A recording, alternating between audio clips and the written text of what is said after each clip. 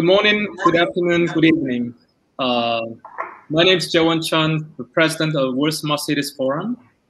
This is the Ukrainian Smart City International Forum, and this is actually the session number 3. We are actually having pronounced speakers around the world and to share their insights regarding the smart cities in general.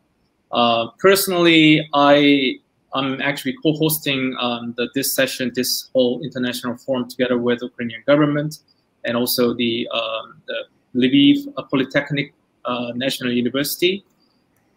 So throughout these sessions, we'd like to get to understand much more about what's smart city in general and what's going to be happened with the smart city projects and initiatives in Ukraine. So before we just go, I'd like to introduce the guest speakers from Lviv Polytechnic National University. Can you introduce yourself real quick, please? Thank you for the invitation. And my name is Oleg Duma. I'm Deputy Head of International Relations in the Department of Administrative and Financial Security Management. Also a private entrepreneur and mentor in startups. My name is Alexey Druov. I'm a professor at Lviv Polytechnic National University and also Deputy Director of Tech Startup School and Deputy Director of Scientific Park of Lviv Polytechnic National University, CityZenith. Thank you very much. And I also would like to ask every one of you to just introduce yourself, maybe no more than 1 minute. Can we just start from Miguel? Hello, thanks for the invitation. My name is Miguel Amaral. I'm a professor at ICTE, which is an engineering school from University of Lisbon in Portugal. And so I'm coordinating I'm from the engineering management department, and I'm coordinating the technology policy and management lab. And also I just recently founded the social innovation lab. And so I'm involving engineering students with social impact in many communities and cities in the world. And so I've been doing some research and also teaching about technology-based entrepreneurship and innovation. And I'm going to talk about innovation in general, in a broader perspective, and how to measure innovation. Thank you. Michael? Thank you. My name is Michael Jansen. I'm the founder and CEO of a company called CityZenith. I'm an architect by training and an entrepreneur by vocation. I've been helping the company has to pioneer something called digital twins in the city sector. Our specialty is something called urban scale digital twins, which I will be introducing today, and hopefully walking you through examples of what they are and what they look like and the type of value that they're driving today. We work all over the world with a big focus on decarbonization, specifically in the built environment. Our main target audiences and the types of projects that we work on range from airports to ports to districts to entire smart cities, that type of thing. So it's very exciting to be showing some of our new work today. And we were just named a World Economic Forum Global Innovator last week. So we're super thrilled to be working with them now in their Zero Carbon Cities program. Looking forward to sharing. Fantastic. Professor Martin Weiss, you're next up.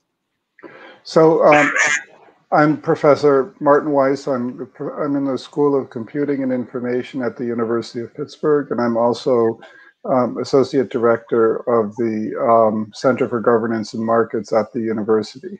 A lot of my work has been in the area of technology policy, specifically related in the past to telecommunications. In the past several years, I've become interested in understanding how technological infrastructures are governed using economic frameworks from institutional economics. And I also do some teaching in this area. Smart cities is a relatively new area for me, and it's interesting to apply these theories in this new context. Thank you very much. Anna? Hello, everybody. My name is Anna Rabie. I'm Director of Smart City Council in the European Technology Chamber. We are a non-profit organization which support business to spread their technology for mankind, and we strongly believe that technology obliges. This is our mission, and in Smart City Council, what we do, we share knowledge and we act as a networking tool. Thank you. Thank you, Anna. Finally, Jawad. Thank you, Peter. Hello, everybody. My name is Jawad Sardar, and it's a pleasure to be speaking to you all today. I'm a smart city strategist. I run a small consultancy that helps both governments and technology companies understand, design, develop, and deliver smart city strategies. I recently was the Future Cities and Prosperity Specialist working with the UK government, helping deliver the Global Future Cities Programme, which is an £80 million programme delivering 30 smart cities projects in 10 countries. I'm now about to start a commission again with the UK government, looking at digital trade between the UK and Eastern Europe and Central Asia, including Ukraine, which is why I've been invited to speak here today. And away from that, I'm also an angel investor and invest within emerging markets into companies working within the smart mobility, smart energy, and smart governance sectors. Thank you, Peter. Thank you, Jawad. I'm sorry, Dr. Ju is right here, so okay. Actually, okay, and thank you for not forgetting me. Very nice to meet with all of you. My name is Young-sup Ju from Korea. I'm engaged with the Korea University as distinguished professor, and at the same time, I'm leading the Korea ICTE Convergence Network as a chairman. Actually, I spent 30 years with industry, including several CEO positions with several companies. And I spent 5 years with academia as a professor. And I spent the 5 years with the Korean government. Took the public positions. One of them is minister responsible for SME, small and medium enterprises, and startups. So I'm very pleased to have a chance to participate in this event. Thank you, Dr. Drew. So again, sorry about that. Let me just briefly just go over with the progress and the concept design of Ukrainian Smart City, because World Smart Cities Forum, I'm actually just sitting as a president here. The World Smart Cities Forum is based in London. Also, we have entities and other, affiliates in New York City. So we have the signed amended agreements between World Smart Cities Forum and the Ministry of Communities and Territories Development of Ukraine 2 weeks ago to kick off the Smart City Ukraine initiatives from this year. So this is actually the first starting point to get everything initiated based on the PPP and also the international collaborative work together with all different agencies and private sectors combined. So let me just briefly explain, no more than maybe 7 minutes. Then I'll actually maybe jumping into the other, probably to toss it over to other speakers, starting from the Miguel.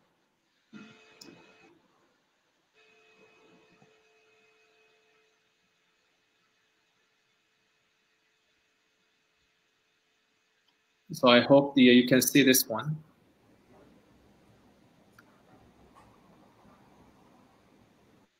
I already showed the previous sessions at the beginning of today's the forum, but I'll probably maybe jumping in very quickly. So as I explained, World Smart Cities Forum is the key, is a non-profit organization in the UK.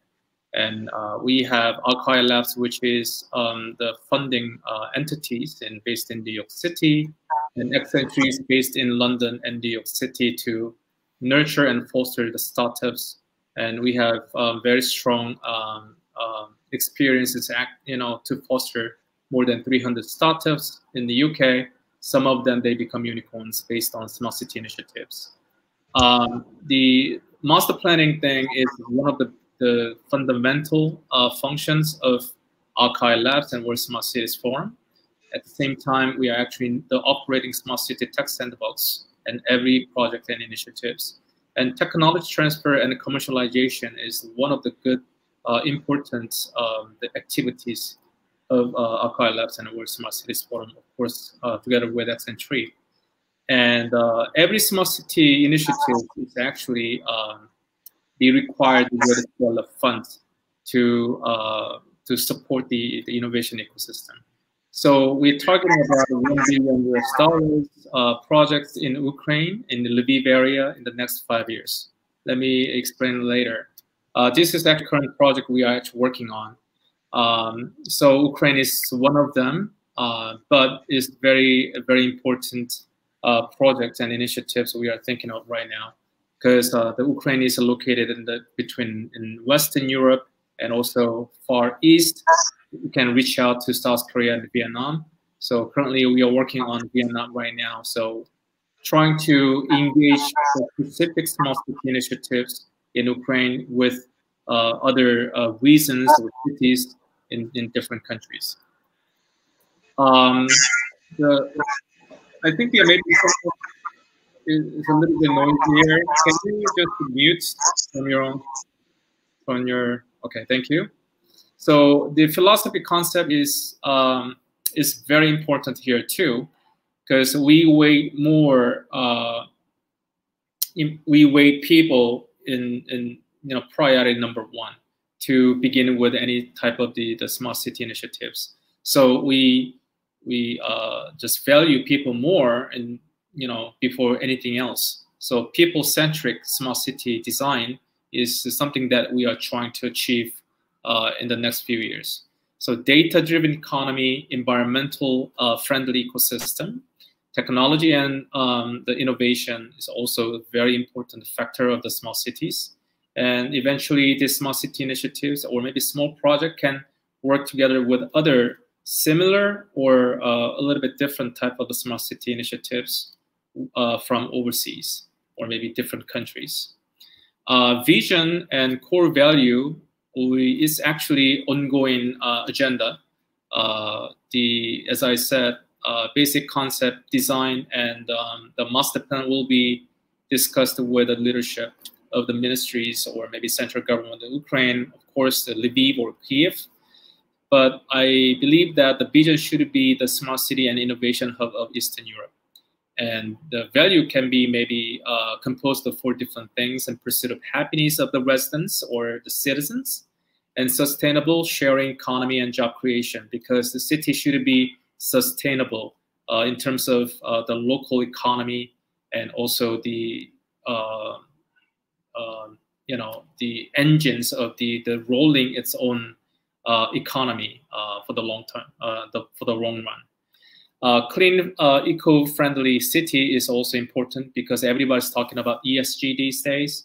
So the environment, social and governance are the keys to support any type of initiatives during COVID-19 pandemic, and even we're talking about post-pandemic. And innovation, future technologies is also, we have to, just give this world and economy and everything to the next generation. So next generation should survive, and also they can cultivate their future based on the new future, the future innovation and technologies. And the themes and technology is also important. What should be prioritized first? That might be changed in different times, but we see that big data, AI, blockchain, and cloud services and IoTs, and these are the fundamental functions of technologies. And with those kind of categories, we can create the specific themes to be prioritized. in the next few years. So which is mobility, healthcare, waste management systems, for example, and the securities and the safety and the smart buildings or smart homes. Those categories are the, maybe you can think about the first initiatives of the Ukrainian smart city in the next few years. As I said, smart mobility, smart water environment, for example, digital smart city, energy efficiencies, and safety and living. Those are the biggest categories we can think about first. And also you can see from your eyes, something is built inside of the city. Could be maybe mobility. You can, ship the existing fossil run, for example, diesel or gasoline run cars or trucks or commercial mobility can be shifted into the electricity version. And also we can think about how to make the city much more safer to sharing some data, and also based on data, the people can be sharing their own energies. So we can call it as an energy platform, and smart finances utilizing the fintech or authentications or maybe blockchain kind of concept of the services. All we can think about the infrastructures of the city regarding the smart city. The special purpose corporation is required in every initiative, but as I said, PPP is the key thing to be successful model of the smart city. So local governments and central government combine together to produce or contribute themselves into the smart city initiatives, but they maybe tend to lower their risk. At the same time, they can create the huge rooms for the much more opportunities from the private sectors. So PPP, but very smart PPP model is required. So master plan can attract the Ukrainian government, and which way, what kind of methodologies they can think about to drive these initiatives very successfully. Smart city tech sandbox model is kind of unique because most of the cases of smart cities is that everybody's talking about building some buildings or factories or commercial roads or residential complexes, but some of the key things inside of it is from the innovation or technologies and solutions. So we believe that some of the innovative companies, and with high tech or even the mid tech, low tech, we have to embrace more young companies be involved in this one. So about 30% of the budget and investment goes to the winners of this activities. So this is one of the things that we are nurturing the startups or small enterprises, so that one of them, they are very successful and they become unicorns or semi-unicorns. They can change the whole ecosystem of the cities. So in that way, we can push the smart cities much more attractive. So again, smart city tech sandbox in Ukraine, we are inviting all the startups around the world, not only from the Ukrainian side, probably maybe more than 60%, 50% come from Europe or Asia or North America. They just come here to compete each other. So about 30% of the contestants will be a winner of the bidding programs. So they can actually achieve their own projects. They can working together with SPCs and local municipalities and central government, so that they can build up their own ecosystem of innovation. Just like you can imagine that the Tallinn, Estonia, is kind of a model, but Tallinn is kind of non-smart city innovation ecosystem to trying to benchmark from Silicon Valley. But Ukrainian is the smart city combined innovation ecosystem, a little bit different, but it's kind of a unique model. That is something that I'm actually thinking about building up here in the Ukrainian smart cities based on this smart city tech sandbox model. And so this operations will be run by the Xentry, and Xentry.co is the official platform that we can invite more companies coming in. I'm thinking about 200 startups around the world, including Ukrainian side, will be becoming one of the candidates to be involved with Ukrainian smart city projects yearly basis. So each course takes about 12 months. So this project will be between 5 and 6 years. We can anticipate about 5 to 6 different courts happening in Ukraine, which is about 1,000 companies.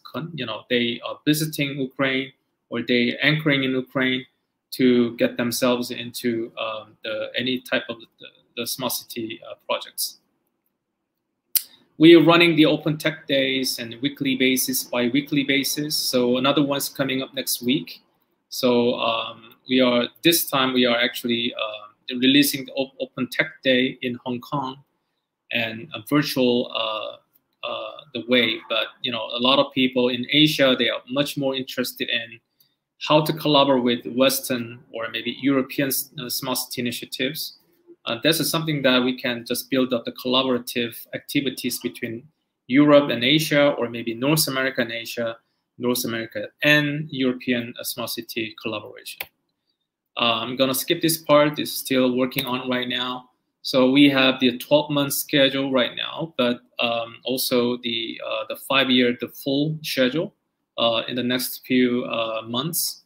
But we are actually working based on this schedule. We are trying to reach out the kind of the destinations we can achieve that. From now on, it's just like briefly I'm gonna talk about the basic concept of the themes. So first of all, we are building up the smart city tech sandbox in Ukraine. So it will be actually innovative cities in Eastern Europe, of course. Also utilizing open factory kind of concepts. Digital transformation is the key of the success in every countries and cities. So trying to make the city of Lviv as a digital city in Eastern Europe. And also the data is one good important, and the topic of this session for today, also we're talking about the data. And so we gotta talk about this more. The people-oriented and people-centric smart city design will also focus on how to design better than other cities, not just like only appearance of the cities. We also design inside of the cities. So design is the key to be successful in the end. R&D stands together with the commercializations. So any type of R&D activities working together with academia. That's why we have the strategic partnerships with the major academia. So that's why Lviv Polytechnic National University is among us in this kind of initiatives together. The regulation-free zone, which is deregulation, is also mandate and prerequisite. So based on the deregulation, the shield that the Ukrainian government and any cities of Ukraine can embrace or invite more companies with innovation to their site or the city. Open big data city, which is the data market, is kind of one of the things that we aim at in the eventual stage, because the people are actually get used to sharing their data, and that data can be introduced or analyzed by the innovative companies, and some public data can be reorganized and developed in a way of to supporting the smart city function. And civic experience innovation technology, because the residents and people in the city, they want to experience how they actually be satisfied with all the services and solutions in the city. So we are trying to make this happen throughout the urban test bed, probably maybe from the environment or energy, transportation, or mobility, safety, and healthcare, for example. Most of the cases, we're trying to make the residents of people and the citizens of the cities experience fully, then they probably may be satisfied with it. So, and lastly, as I mentioned earlier, one of the cities, for example, Lviv Smart City Initiatives can be working together with other cities, probably London, or maybe, Florida, and here in New York City. So this multilateral way of the collaborations on these initiatives, because maybe there must be a common ground in terms of the themes or topics. So we're trying to integrate all those resources and the themes, and to make produce one certain project as a market. So which is really helpful for Ukrainian smart city to be exposed in the global markets. And that is the point that they can attract more companies or R&D academia come to the Ukraine. So this is it.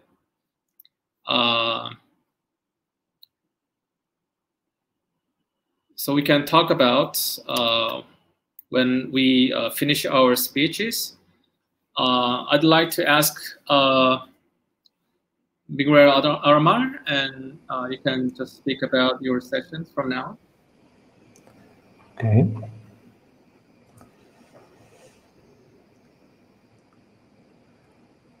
Let me just share.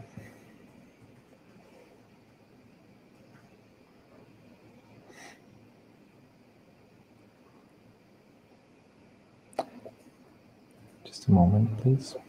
Mm-hmm.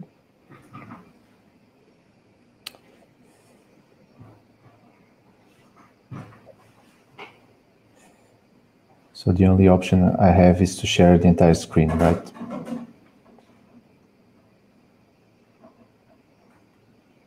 If you have any difficulties, then let me know. Then one of our colleagues can help you out.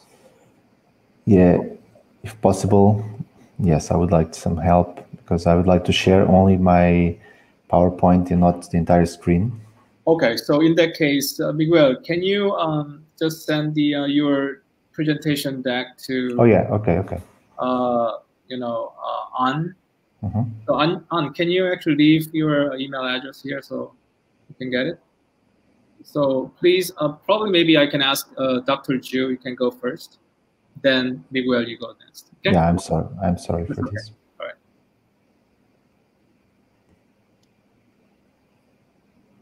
Dr. Ju. Okay. I'm going to share a screen. Yeah, just the share button at the bottom of the screen. Yep.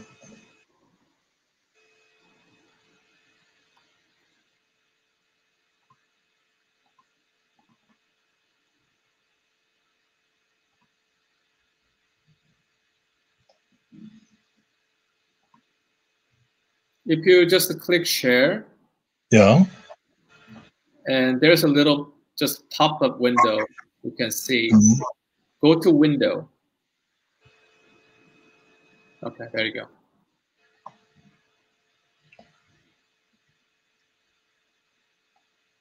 Can you see my presentation? Yep, I see that. Can you make it bigger?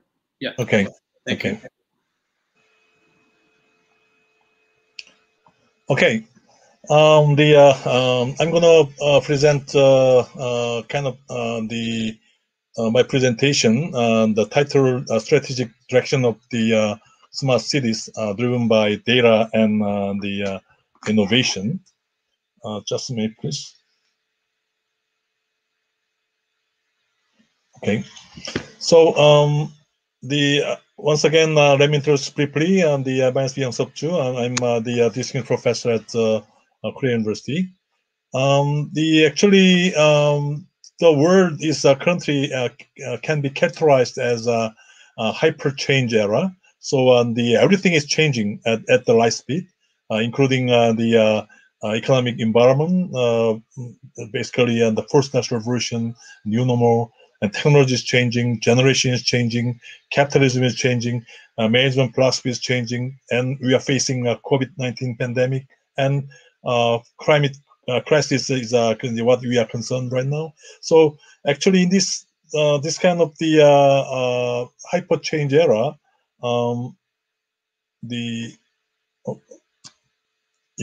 so actually, core part of the technology megatrend is data. So CES Consumer Electronics Show in Las Vegas last year, they announced that the next 10 years will be age of data. So actually, intelligence of things has been proposed to take care of the age of data. So actually transforming current IoT, Internet of Things, into intelligence of things, new IoT. So by actually the old IoT is basically connectivity. So that connectivity creates the data, but in conjunction with 5G, the hyper data will be generated, and then the AI, hyper AI, hyperintelligence will analyze this data to create the new values, new growth engines, and new industries, and new the value added. So that is the interest of things. So actually, smart city is a typical example and one of the most highlighted applications of fourth industrial revolution technologies based upon the digital transformation. So these smart cities are supposed to reflect this kind of mega trends completely. So we can say that smart city is a kind of convergence of all smart axes. So the converging the smart homes, smart buildings, smart mobility, smart energy, smart healthcare, smart education, smart administration, smart finance, smart everything. So this all convergence of the all type of the factors of smart cities center around the data. There is the key message of today. So actually, in terms of the strategic direction of the smart cities, we need to redesign the smart city model. So in other words, they design a new smart city model by means of the digital transformation or intelligence of things. So especially as a result of the COVID-19 pandemic and the upcoming the climate crisis, the future direction of the smart cities has been redefined. So that into key keywords of the three keywords emerged as a future direction. That includes the responsiveness and flexibility and resilience. So that will be the core concept of the future smart cities. So actually, in order to achieve the three keywords, the data and innovation must be required. So based upon this kind of the philosophy and new concept, we need to redesign city functions and city spaces, and actually digital transformation will be the kind of core enabler to achieve this kind of goal. And first step, based upon this kind of the direction, first step, and the most important step we must follow is to build shared vision of cities, smart cities. So actually, technology is important, but this shared vision could be more important than technology itself. So, but actually, based upon the shared vision, we need to achieve this goal by means of the technology innovation. So, actually, as I emphasized, we need to start by securing consensus among the constituents of the municipal the ecosystem. So basically, generally speaking, the shared vision of smart cities could be including these 5 goals. Everybody wants to be healthy and sustainable, safe, and intelligent and smart, and growing. So actually some city could follow all 5 directions, or some city may put more emphasis on some of these 5 goals. So based upon when we design the smart cities, currently the ESG becomes ESG is emerging as a very important philosophy. So ESG, environment, social, and governance must be embedded into a smart city model. So actually environment could be achieved by means of the technology innovation for the environment and energy, or energy saving technology, or climate change technology, something like that. And social will be kind of also achieved by means of the innovation to achieve the vision of the society. And then governance is basically means the transparency, diversity, inclusiveness, and fairness within smart cities. And then actually based upon this the shared vision, the core technology will be an enabler to achieve this goal. So the first step to create the technology perspective of the smart cities is to start with connectivity. So all kinds of the sensor networks, the 5Gs or wired and wireless communication, and the connectivity will create a lot of data, the very big data as well as the fast data. Fast data is the kind of real-time basis. And then those data will be analyzed by AI. Including cloud computing as well as the edge computing. So, and then digital twin is going to be a key technology to enable the modeling and simulation of the cities. And currently, the EU is executing the EU-wide massive projects, which is called Gaia X project, to build EU data ecosystem.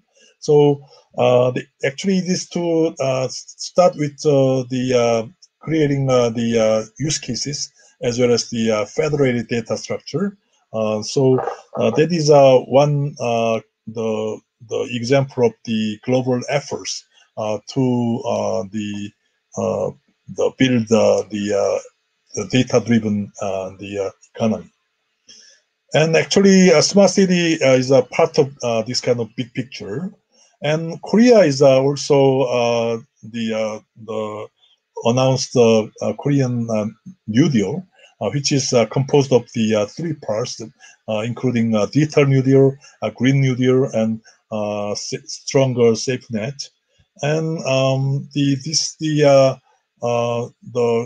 the 10 key projects of the Korean New Deal policy includes the data then. So first thing, the most important thing, it could be establish the big data platforms. That is the currently what we are which is in progress in Korea. And smart city, actually COVID-19 pandemic will accelerate the smart cities rather than decelerate it. Actually create the new opportunities by means of the accelerating digital transformation in terms of the smart cities. So anyway, we need to achieve a shared vision of smart cities by the technology innovation. Okay, that's it. The just the 10 minutes. Okay, very nice to share my idea inside with you. Thank you. Thank you, Dr. Zhu. Really appreciate your the very interesting presentation. For everybody's information, Dr. Zhu was the minister of South Korean government a few years ago. He was actually in charge of the national venture and SMEs strategy and you know, the support. So he is really a big expert in South Korea, knowing a lot of things about what's going on with the digital transformation and big data. And also, of course, he has a very distant experience with the industries more than 30 years. And one of them is Hyundai Motors. So the Hyundai Motors is now becoming something more connected cars and electricity cars. So he has witnessed a lot of things going on with the digital transformations, mingling together with the existing industries. So he's also the taking a part of the advisor towards Smart Cities Forum. So he's also helping me out in the building of the smart city in Hanoi, Vietnam. So maybe we can actually talk more about his experience and his insights about smart cities in Ukraine. So thank you very much again, Dr. Zhu. Miguel, are you ready or you need more time? You are muted. Yeah, let me just share the screen. Mm-hmm.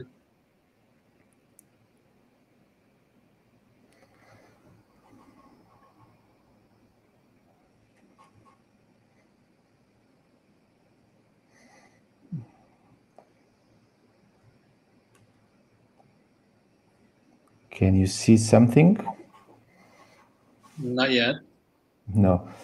So I got a notification saying that the browser does not allow me to share the screen. Okay, so in that case, I think the An or Serafima will help you out. They can operate the presentation deck.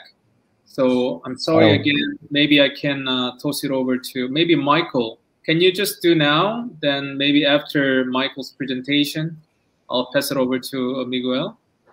Is that okay, everyone? Yeah, I think that's fine. Okay, wonderful. So everything is yours. Can you see my screen? Not yet.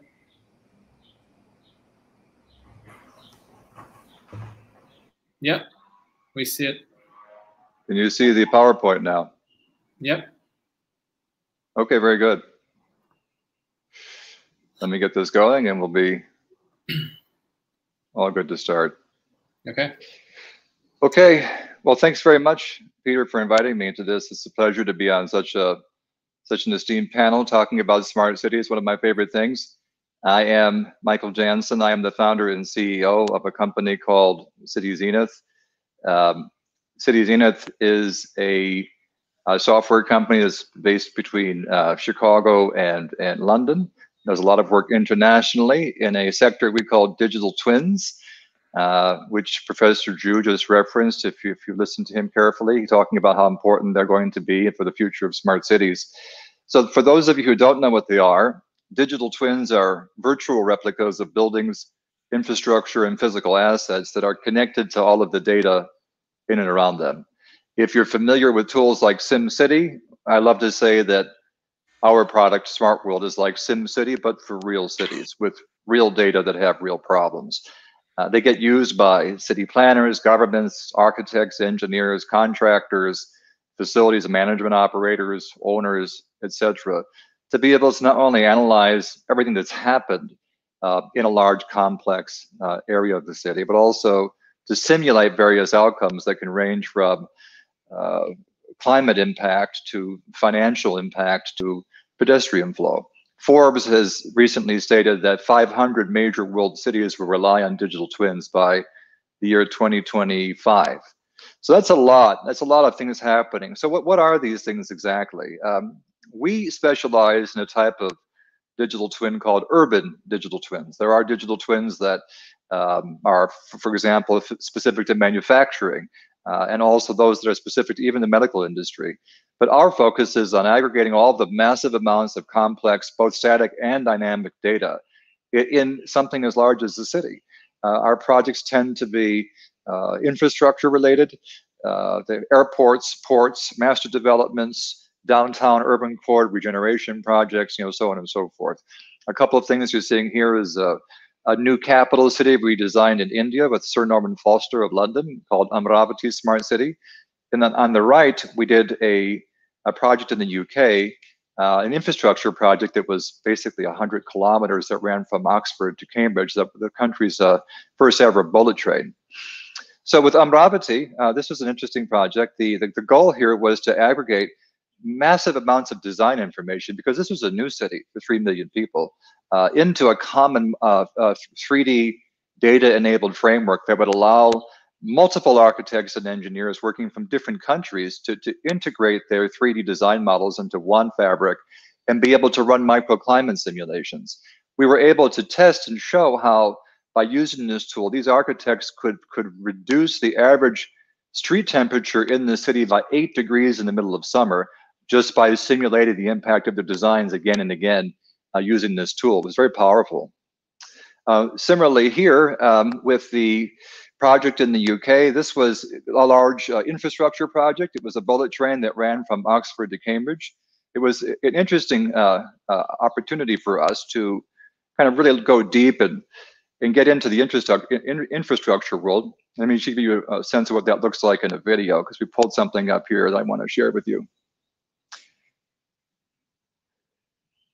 Now, digital twins get used for different things. So I'm going to show you 2 quick examples today of what they get used for at different scales. Now we're talking about, in the case of this project, a massive 100-kilometer, $2 billion infrastructure line, a high-speed line that's going to connect 2 major smart cities together, Oxford and Cambridge. And they needed one single comma, as Professor Ju said, data map from which everybody could commonly make common decisions. And that's what we did. We had over 117 different forms of data loaded into this model that included 3D JPEGs that were taken by the site engineers every 10 meters, and these would be time-stamped. Now, we also had what we call LiDAR point cloud scans. This is amazing. They actually flew a drone over the site to capture an extremely high-resolution point cloud. And then we imported that point cloud, and I think I'll show it. It looks like this. And the resolution of this cloud, once we kind of zoom in on it, you can see that little strip there, is down to the leaf. So engineers then can integrate their design models like this, and when they're working with contours and site conditions, they have an extremely accurate terrain model that is loaded with data and allows them to make very critical decisions in real time. It's a very powerful tool for that type of.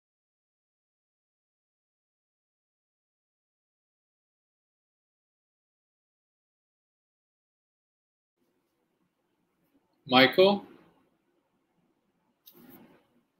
Okay, so I don't know, he left. Maybe some technical issues. Yeah, mistakenly get out of there. Yes, I had an exact same experience. He'll be back. Yeah, he's coming back again, but So just before I was also kicked out. Exactly. Okay, so yeah, just let's just talk a little bit about just before he just come back. I think the digital twin is one of the very important things, because when I was a master planner in South Korea and the Smart City Pilot Project, I was actually working on a digital twin. So there were like kind of a couple of the benchmarking areas of digital twin, because digital twin is an immense platform that collects all the data to build up the kind of the digital model of the smart city. So in even many years ago, the city is easily built by the kind of blueprints. And once blueprints done, then the construction is actually just go ahead. But digital twin is to reduce the kind of the error, and as well as the inclusiveness of all the stakeholders of the cities can tested. So based on the sharing data and every components of the cities, and people can preliminary they use them or they test them. So this is kind of process, maybe 1 year, 2 years, then everything is actually just okay to go. Then the practical construction is actually followed by. And this way, so I think there are two digital twin initiatives. One was actually happened in Andorra, a small country between Spain and France. So that was actually initiated by the MIT labs, and I think there may be some, the research work with the professors and the students and PhDs. They're actually working on that Andorra case. It actually is workable because it's a small city and small town, and they just did it. And also the altitude is way different because this Andorra is located in the one kind of high altitude of the kind of into the mountains. So it was really critical to design well enough. Another one is actually Singapore Digital Twin Initiatives. They trying to bring all the models into the the center city and some of the part of the Singapore area. But as far as I understand, the Singapore government, they're still working on very hard on that. And I also see many companies around the world actually they're working very hard on developing digital twin solutions. And most of the cases used at the building of the new factories, or for example, very sophisticated factories, nuclear factory, for example, and it was actually digital twin solutions was actually really applied to it. And so, but digital twin will be definitely one of the measures that we can consider.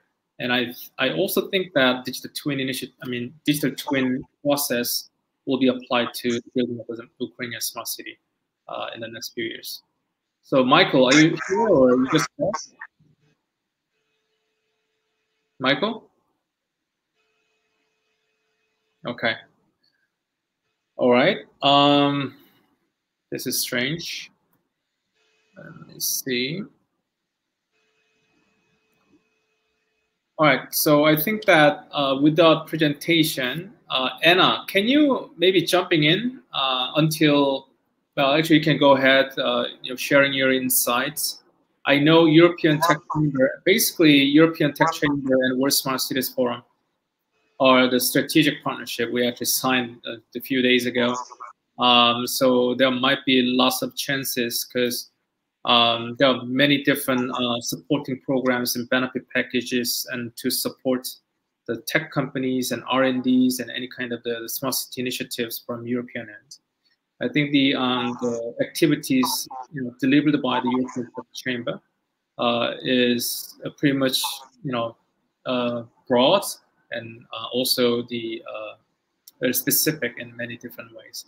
As far as I know, EU Tech Chamber also have the physical centers in different sites, including China, and also in the European side, and probably maybe one from the Latin America. So just I'd like to ask you about what is the kind of goal of European Tech Chamber regarding smart city from your end, and what kind of activities you are basically planning for it. Any type of the ongoing projects in Europe, for example. I know I probably maybe understand that you're from Poland. Personally, I helped the ecosystem of Poland many years ago in Krakow and Warsaw, because I actually spoken in keynote speaker there, and there was a biggest EU fund to support the Polish national infrastructure, the building of the roads and the highways, and also the centers and everywhere.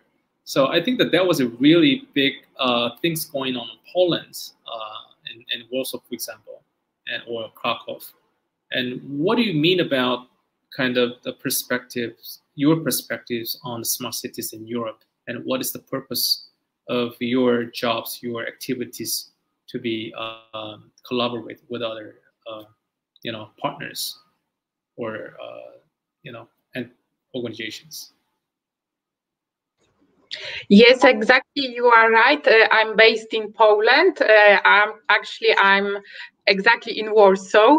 I am very happy to listen about Ukrainian developments and what they are doing at the moment with you, especially that we are neighbors, and it's amazing to see new ideas being developed all around us. So that's wonderful. As a smart city council in European Technology Chamber, we are open to support any new ideas regarding smart cities. I just joined the team, so it's just the beginning of of my experience with the chamber. So we are starting next week with a discussion about data governance in smart city. So that's the way how we want to make people involved into the discussion about all important topics for smart city. What we do, we bring experts from with university background and business from business sides as well. Also, I'm trying at the moment to attract some guys locally here from Warsaw, from Poland, and other cities to join me with this discussion. So all together we will build in the future some common voice, and we will support all the new ideas and developments which are going on. So I hope to spread this whole knowledge also for my country. And yeah, that's kind of it what we are doing now.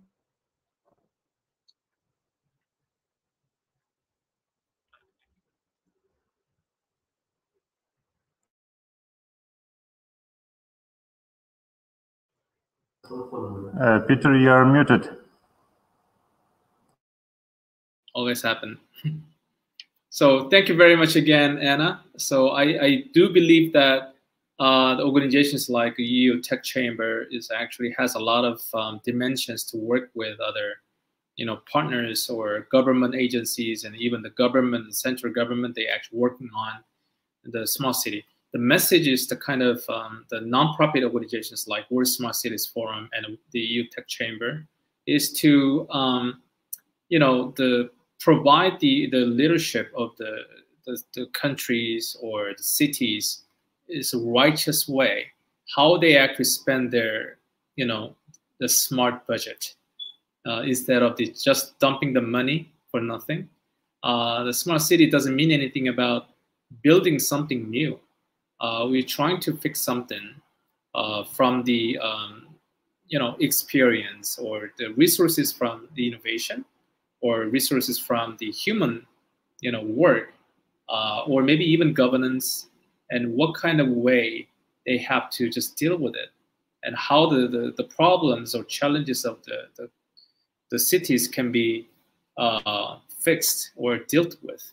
And this is actually some kind of the righteous message to those the leaderships. And so I think that way there might be a lot of chances and opportunities of the EU Tech Chamber, of course, and we probably may be aiming at. So I think that the Ukrainian is a developing country, a lot of chances, opportunities, and many different resources I can see, and also human resources are really strong here.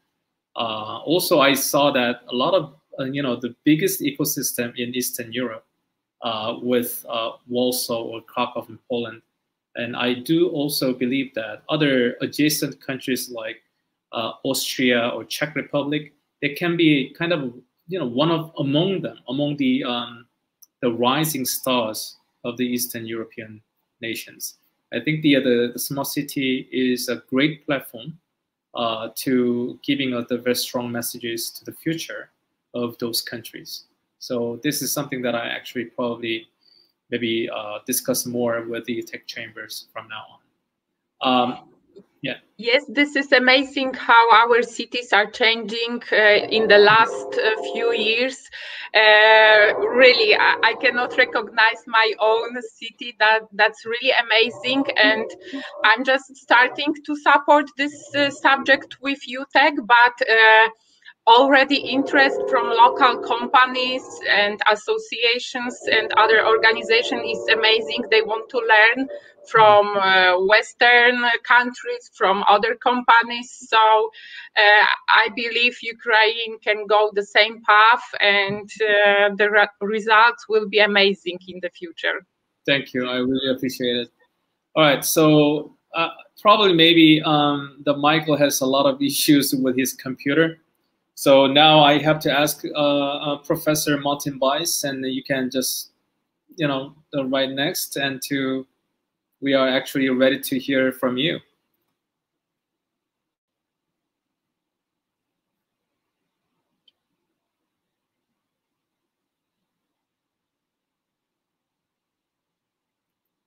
And please unmute. You are muted still.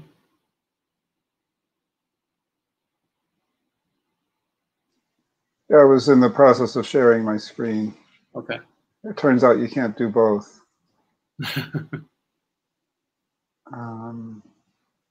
Yeah, there's a button in the bottom of the screen, share button. You can see that.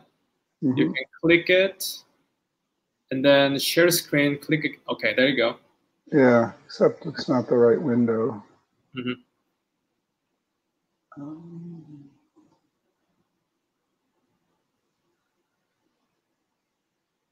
So I had it working before. Do you see the presentation now? I see only white. Okay. Let's try this again. Okay.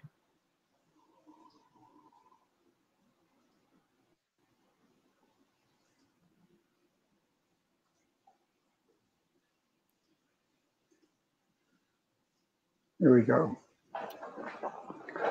So you see the screen now? Yep. Great. Can you enlarge the presentation? Yeah. There.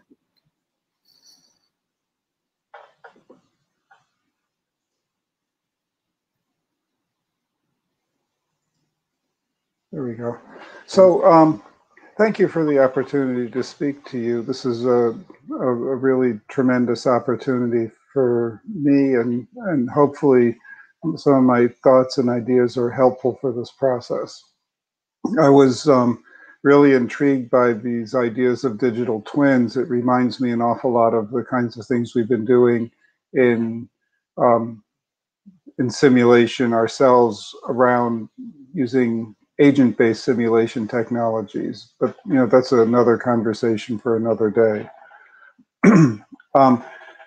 So in the per the topic of the session, I'm going to focus on data particularly, but a lot of my interest comes around governance of infrastructure systems in general. So this could apply a bit more broadly. First, I want to, just as a reminder, that governance doesn't always mean government, right? We confuse the two because the words sound similar.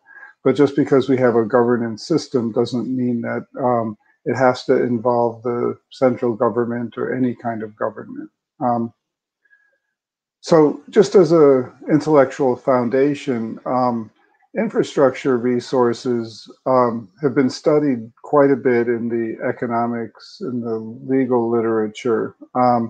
And some of the things that come up are ideas like the ones produced by Brett Frischman in his 2005 article, where he basically said, an infrastructure resource can be consumed non-rivalrously. So in economic terms, it means that my consumption doesn't affect your consumption, that we can all consume it. The other interesting distinguishing feature, according to Frischman, is that the demand for infrastructure is driven by downstream productive activity rather than for the infrastructure itself, right? So this sets up an interesting source of indirection in terms of who pays and who benefits from it. And the last thing is that the infrastructure is a resource that can be used as an input to a wide variety of goods and services, some of which are private, some of which are public, and some of which are non-market. So these particular economic situations set up some really interesting challenges that I think as we start thinking about smart city infrastructure and the data that goes around it have to be addressed. Infrastructure really can mean a lot of different things, right? And so this is really, again, just a calibration point. It can mean laws and regulations. We have to, I mean, this is a kind of a social infrastructure for adjudicating, let's say, commercial, it doesn't have to be disputes, but at least structure for contracts. It can be physical resources, and this is what we usually think about, you know, roads, bridges, and in the case of smart cities, these are the sensors, the AI technologies, the data itself. But it can also mean cultural norms, and this is where we get, especially as we start looking internationally at different smart city projects, we have different cultural norms, different expectations of government, which is also a kind of infrastructure. Other interesting things about infrastructure is that human behavior adapts to it, right? So, you know, when I start thinking about, for example, the digital twin projects that we were talking about, it's hard to understand how people are going to adapt to the infrastructure. We can plan the infrastructure, but how are people going to respond to it? And this is really challenging.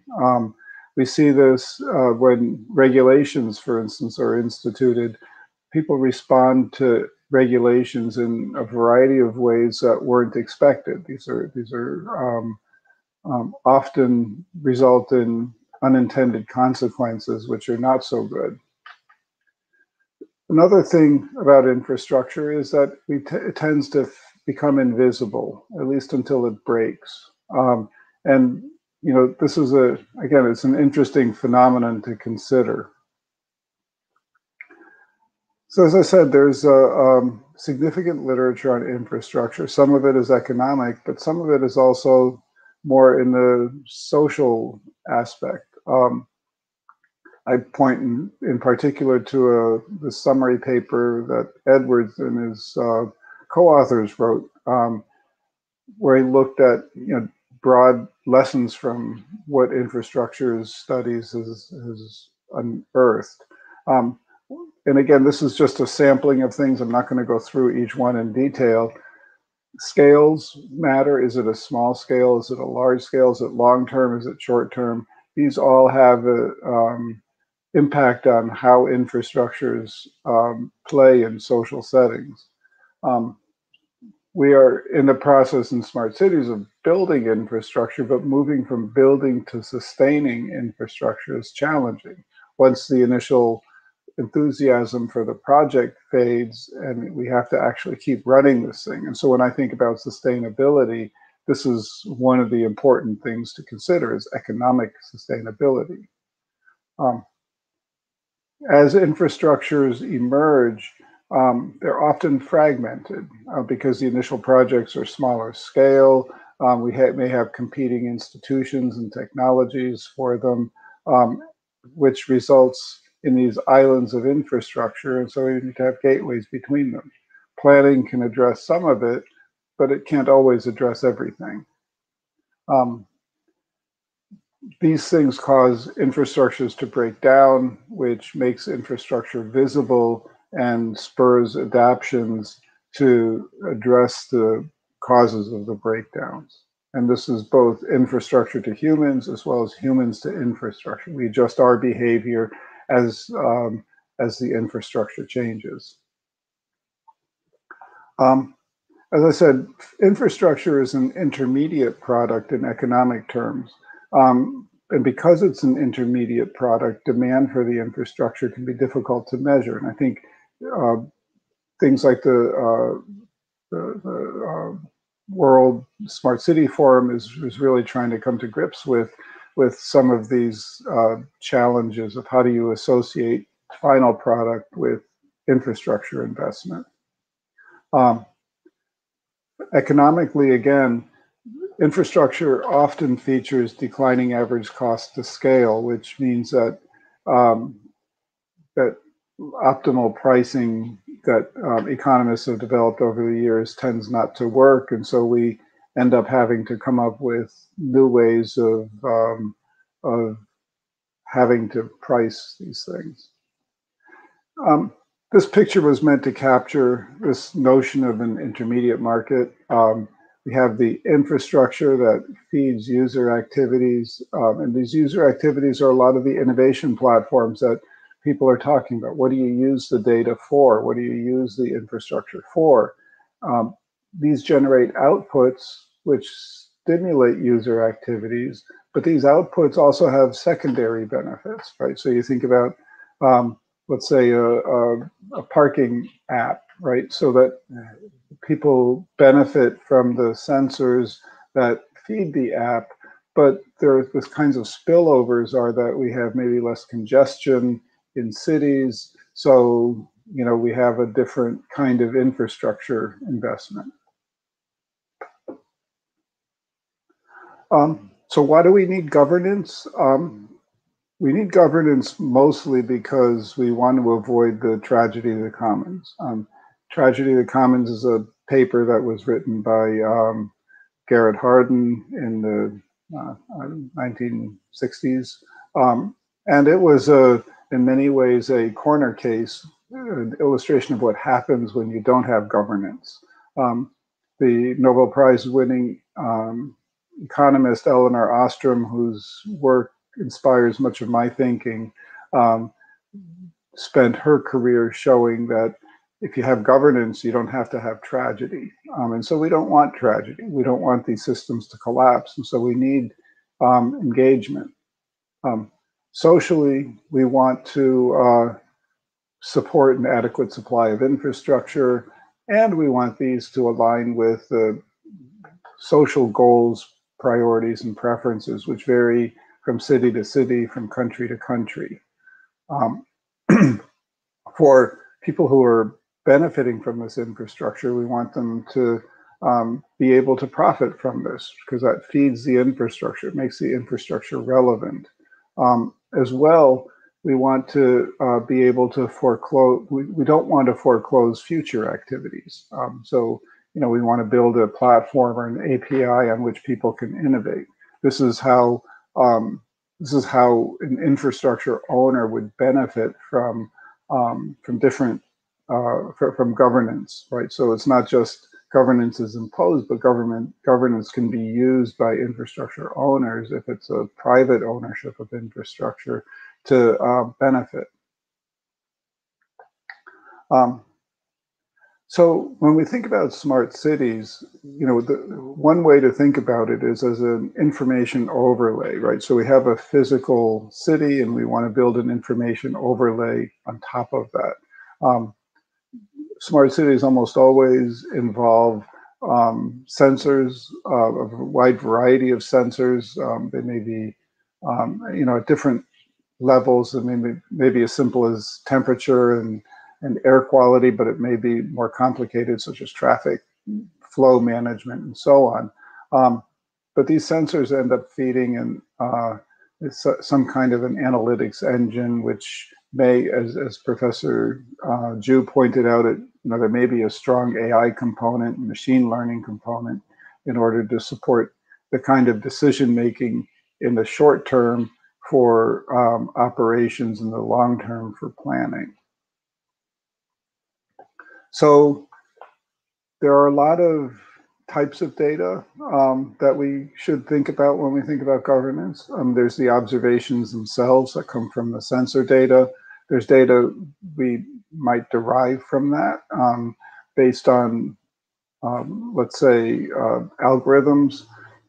There's metadata that goes along with the data, and there's data about the management of this, right? So these are all the kinds of types of data that we have to think about, and there may be others.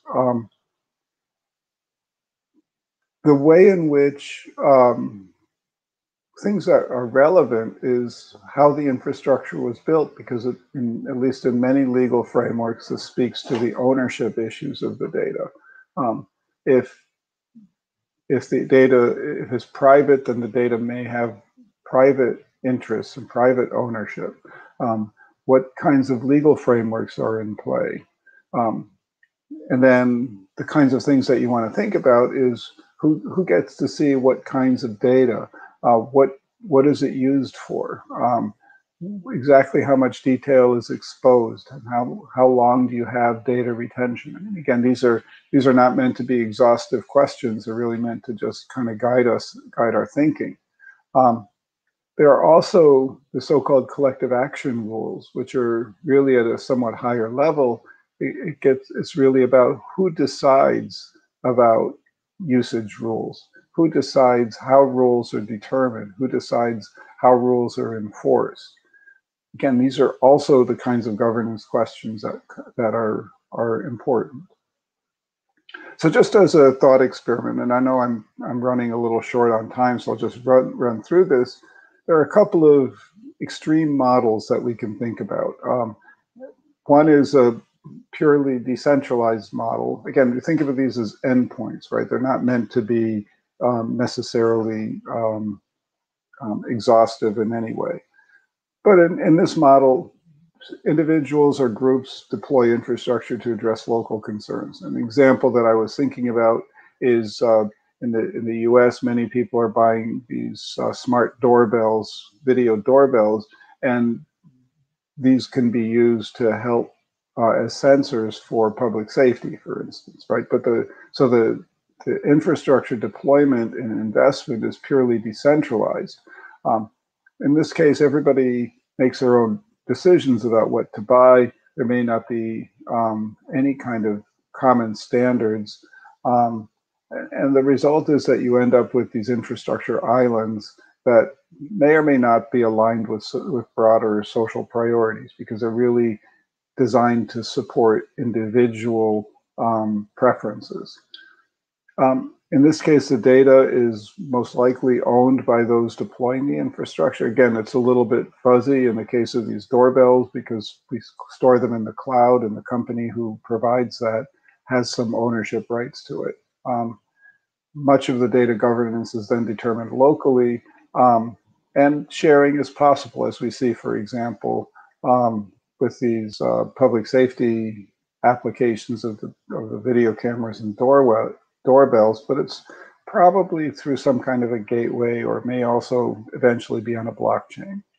One of the interesting ideas that come up with this is this notion of polycentric governance, where we allow multiple centers of governance of data. And I think that's an interesting concept for us to move forward with. On the other extreme, we have a more planned approach to this. We have smart city projects kind of in the urban planning sort of tradition, where the financing and deployment is done centrally. And at least nominally, the deployment is aligned with social priorities. Although, you know, if you're a fan of the public choice economics, you may question that particular statement. There's often a centralized data repository, and the governance is may be determined centrally, right? Because you have a central place for it, and it may have a stronger role for government than the decentralized case might be. And as we were talking about earlier, trust becomes a big issue in this case. So just the thoughts that I would like to leave you with, and I think this is, you know, things to think about going forward, is that governance gives us the opportunity to bring competing objectives and preferences into a stable configuration. And that's really what the goal is. We want to find a common ground. Governance, again, perhaps unexpectedly, allows for learning. Users learn about the capabilities, limitations, and consequences, and infrastructure owners can learn about new applications and uses that can increase the value of their investment. And so we shouldn't forget that part of it. And I think it's, I think it's great to focus on successes, but I think it's as important to focus on failures. So what went wrong? How does it, how can we think about the failures from a governance perspective? And the last, just a brief pitch about the Center for Governance and Markets. Our whole sort of the grounding philosophy of the center is to try to understand how bottom-up types of solutions work. I mean, it's not like we're committed to those, but we're trying to find out the boundaries where bottom-up approaches work and perhaps where they don't work. We have and we're building a network of global partners, and in particular for smart cities, we want to understand how rules, again, these are economic rules, affect the abilities of communities to engage in effective collective action. How do we work together in these areas? So thank you very much for your attention.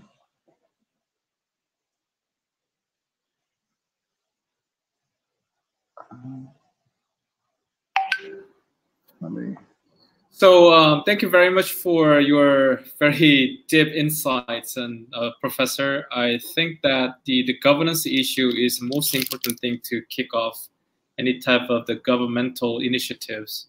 It's not easy from my experience and working together with many different countries.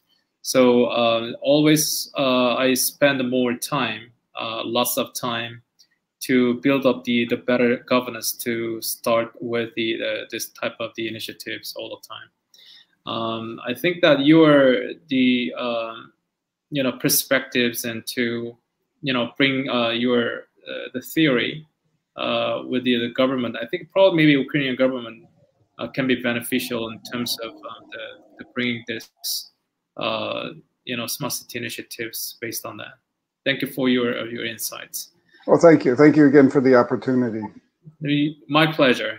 The pleasure is mine. So I'd like to actually, because we spend so much time, I think that I need to ask Jawad. Jawad.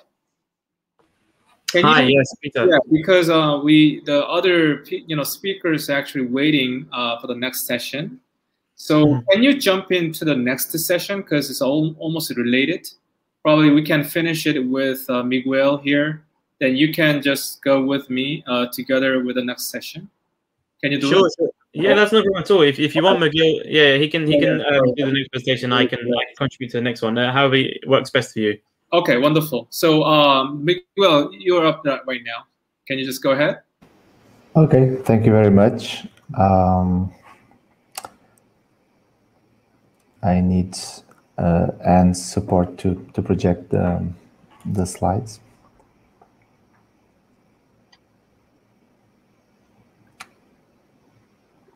So Miguel, can you just finish as soon as possible?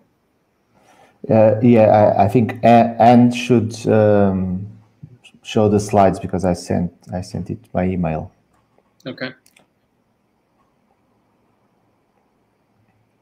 So is Anne operating this, or Miguel, you're just doing it? Okay. Wonderful.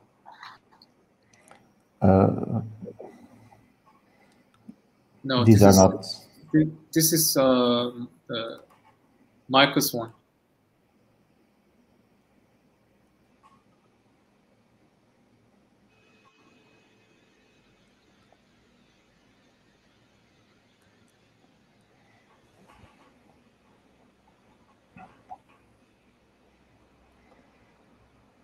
So before Anne is actually operating this, and any speakers, if you are free, I can invite you to the next session. Then we can actually just discuss more there. Dr. Zhu, if you're available, and Professor Weiss, if you're available, we can actually have panel discussions together. Is that okay to you? Fine. Okay, so An is actually left the link for the next session. So you can just go there after Miguel's presentation, okay?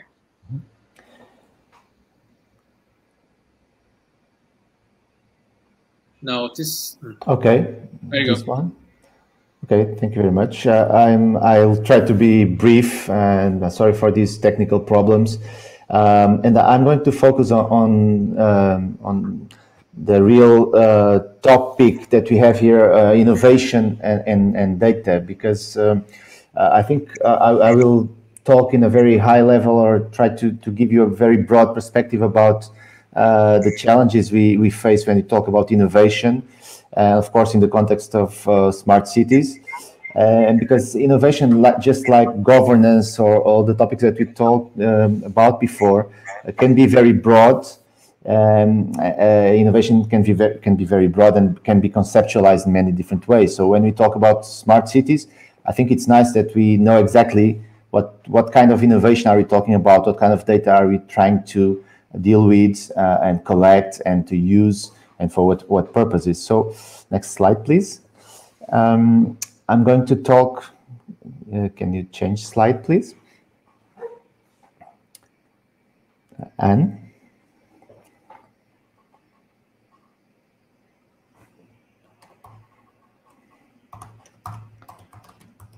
Okay, so innovation can be conceptualized as, of course, a good or service, so as a product, as a process, marketing method, or as an organizational change that actually are totally new, or at least significantly improved, whether in business practices, workplaces, external relations, etc. So I think my question, next slide please, is to ask you also how can we adapt these to smart cities? So how can we look at some city and how can we understand if this is a innovative city, what kind of products, what kind of processes are being developed there, what kind of how are companies selling their products, how are people buying products, how are people living, and for example, organizational change. If we think of a city as a big organization, let's say, with many types of actors and agents, so how can we look at governance, new ways to organize our city, to take decisions, to involve people on those decisions? So I think we can do this connection between innovation as when we talk about, for example, product or something that we use on our day-to-day life, and we can do this parallel with what's happening in a city. And I think we should come up with new ways of looking at innovation in cities and try to understand what types of innovation we have. Next slide, please. So there are many different paradigms of innovation. So we can talk about incremental innovation, revolutionary innovation, evolutionary. Next, please. And for example, if we look at cities as like a system, like we do, for example, in a product, we can look at the product as a system, and we can check if we are bringing some innovation because we are changing some of the modules of this system, or we are changing not the modules but the system itself, the way they connect. So based on these approaches, we can talk about architectural innovation or modular innovation, for example. So architectural, not in the sense of construction building, but architectural in the sense that are we changing the system? Are we connecting all these blocks differently? Or are we just changing some components of the model, but the architecture is the same? So I think if we translate this kind of thinking into cities, I believe this can be very interesting and give us a lot of food for thought about smart cities and how we can see these cities in the future, now and in the future. Next, please. So there's an image that I really like, which overlaps this idea of impact with progress. And when you talk about cities and smart cities and all the technologies that were mentioned before in last presentations, technologies, approaches, frameworks, So they all can be connected to these two variables. Of course, this is more used to technological innovation. But if we think about this as like a very simple tool to look at how is a smart city evolving? So how is this progress happening? What's the impact of all these changes in the city? How do they impact on people's lives? So if we cross these variables, we can think about also incremental approaches, disruptive, game changer, or breakthrough. And we can, I think we can look at cities and a lot of processes, products, governance systems, a lot of things that are happening within cities can also be, I would say, framed within some of these approaches. And I think these are also all ways of trying to organize this very, very complex information that we have when you talk about about smart cities and sustainable cities. So next slide, please. So the question is, how do we cross these with the idea of smart cities? Next one, please.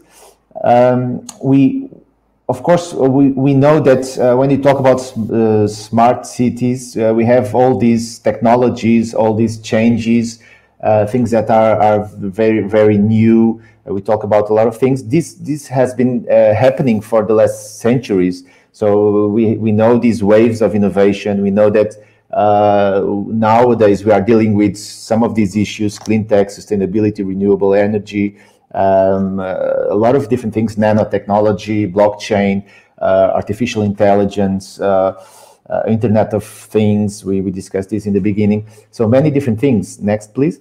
The question is, what's coming next, right? How can this connect with the concept of smart cities?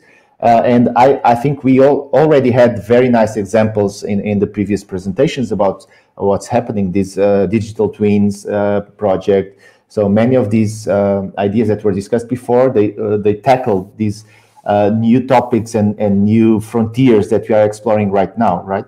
So next one, please.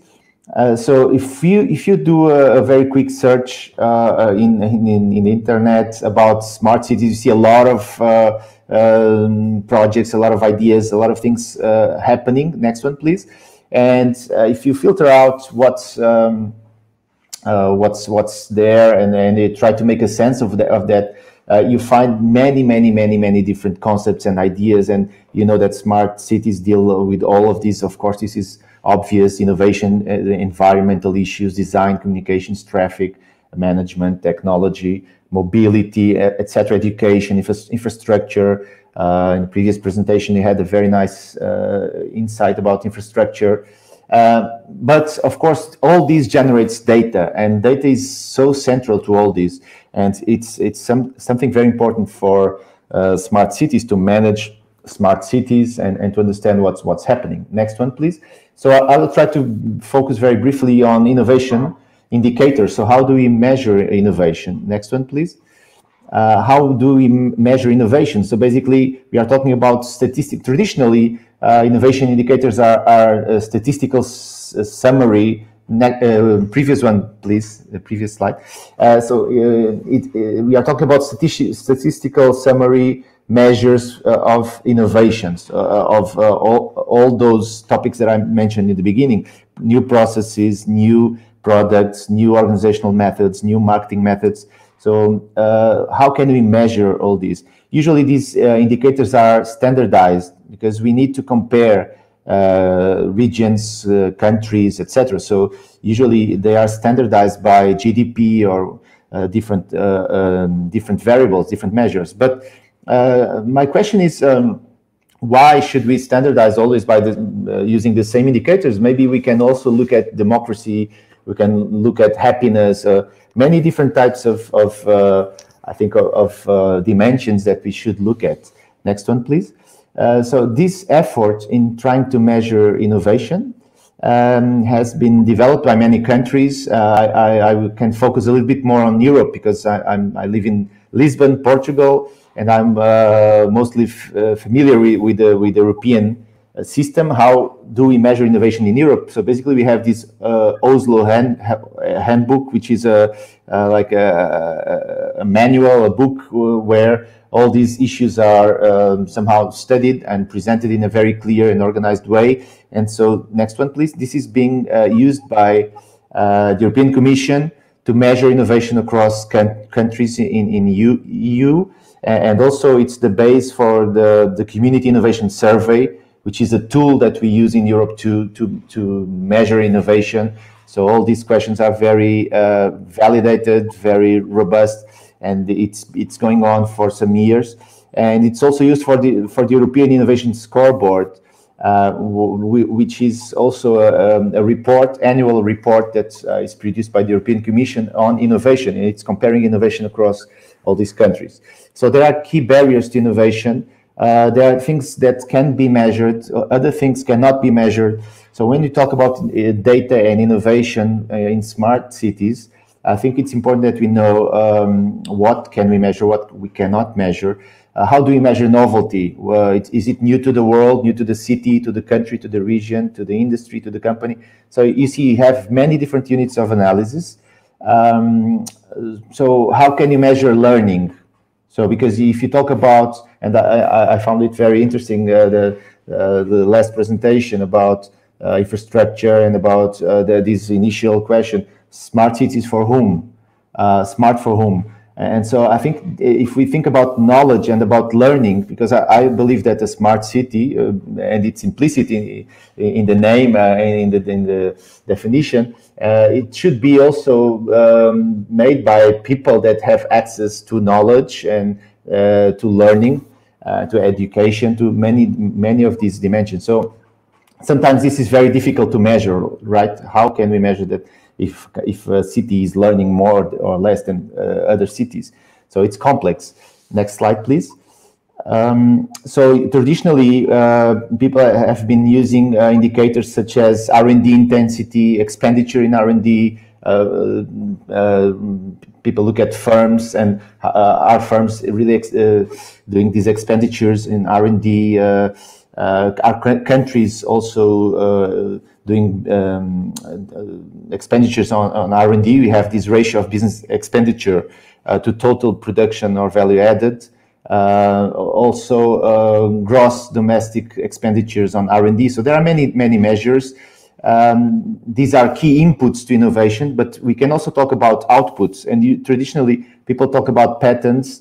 I'm sure that many technologies, many solutions that are being used in smart cities, they involve high tech, they involve patents, this codified knowledge, and patents are an important indicator for innovation, but they measure more invention than innovation. And I think we should look at also not only at quantitative issues, but also qualitative. So actually new goods and services, new solutions for cities, new governance methods. So I think we should be able to look at best practices and really in a very qualitative way, more than just quantitative. So when we talk about data, I think we focus too much on quantitative data, and we always think about big data. But there's much more, of course, than just that. And so next slide, what are the key processes and activities? Next one, please.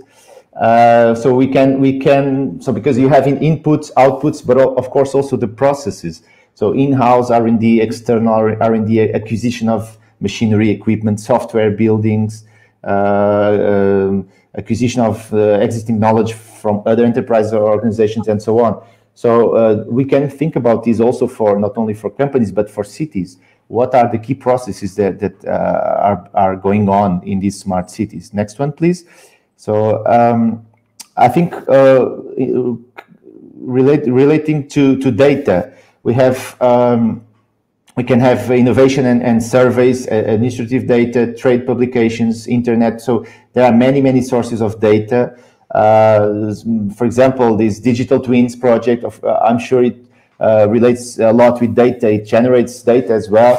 And so I think all these somehow can be or should be combined.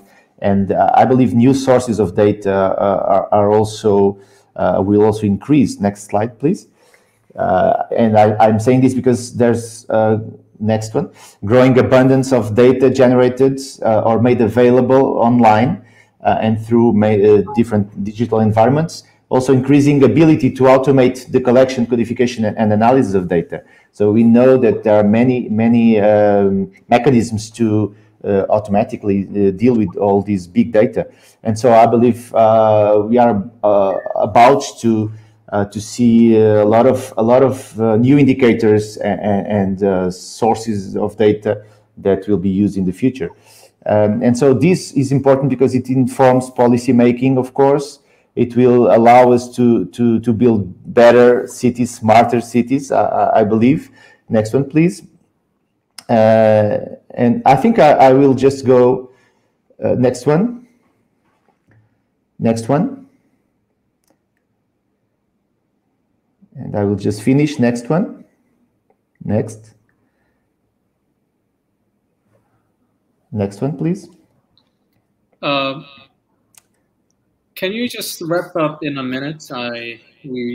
Yeah. Basically, I would say that I would call attention for the type of data that we are using to deal with smart cities, and it's too much focus on quantitative data. I believe qualitative is important. I think we should also understand if we need primary data, secondary, or I think essentially if should we look also at the average, or should we look at outliers? Should we focus on the sample or on the population? Because I believe that a smart city that is feasible and working properly, I think it should focus. It should not work for the average citizen. It should work for everybody. So I think that's a concern I have regarding smart cities and regarding the data we are collecting and the way we are using it. Thank you so much, and I just finish here. Okay, thank you very much. All right, can you just close the presentation deck on?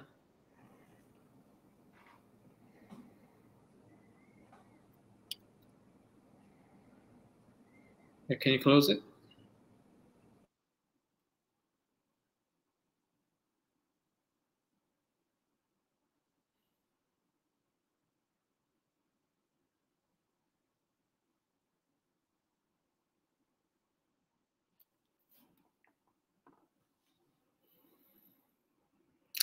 So okay, so sorry about all the time conflict. I know we have a lot of the renowned guests and speakers for today, shining the sessions. You know, personally, I just see this session is very important because we're talking about data, we're talking about governance, but in a way of the thinking about the building of the smart city, I think that this is a very sophisticated, the subject, but it should be dealt with in a sense of the building up the one step by step. I think that probably I can have another sessions like this and sometime very soon to maybe we can actually make the different paths of the discussions that we can actually share it more. Again, thank you very much for every speakers, Professor Martin Weiss and Professor Miguel and Professor Ju and Anna from UTech Chamber, and also Jawad. I'm really truly sorry about not actually presenting right now, but we can actually invite you to the next time. Then you can actually jump in. Maybe you can just do first, okay? That's absolutely fine. No worry about it, Peter. Okay, sorry about that. I know you're just rushing to the next meetings, but you're definitely the first one to speak out. So if anyone would like to just jumping into the next session, because next session is the last one, we just have more discussion. We discuss much more about the smart cities in general. So Dr. Ju and Professor Weiss, if you're available, please come here, and Anna as well, and also the Lviv, the Political National University as well. So thank you again, everyone, and we're looking forward to meeting with you again soon, sooner or later, just to talk about more about this smart citizen thing. Thank you very much. Okay, thank you, everyone. Thank you. Thank you, Peter. Take care. Thank you. Thank you.